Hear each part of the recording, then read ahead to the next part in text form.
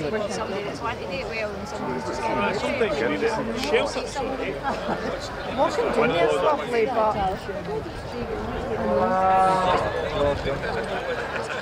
I'm usually to the extent of it. I've used it as a weird zone because I'm really quite a actually, that's the only time you're in here in the time of what you say.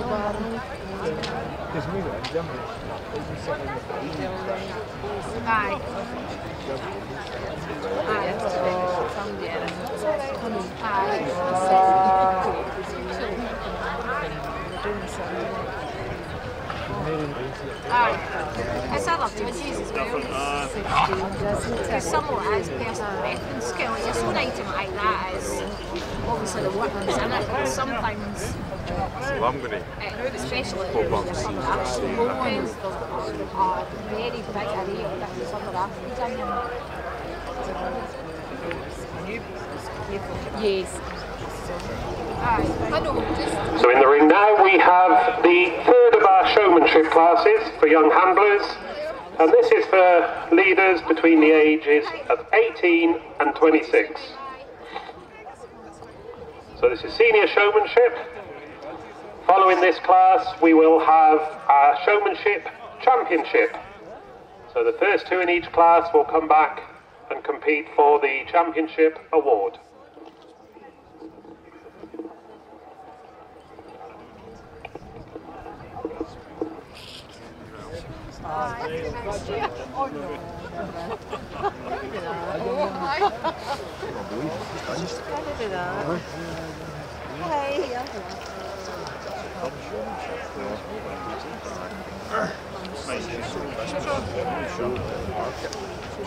Is the camera still in here? I was here yesterday, yeah. I'll go in a wee while and I'll see them. She's showing the card.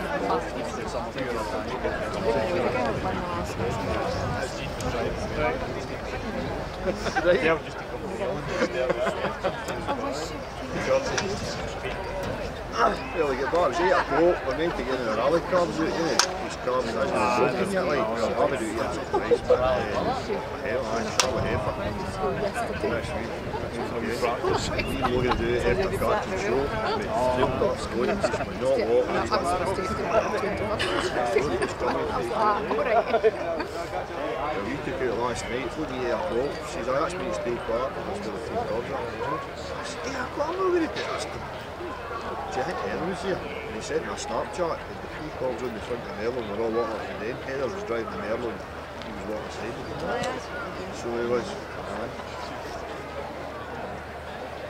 That's two heifers in the wallet.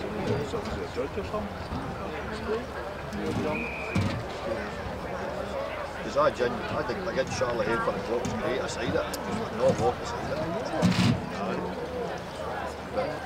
The results in the senior showmanship class, and in first place, Neil Sloan.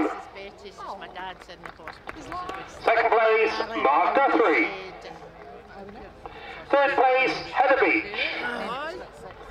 And fourth place, David Harriott. And our thanks to Sheila Scott for all the applause.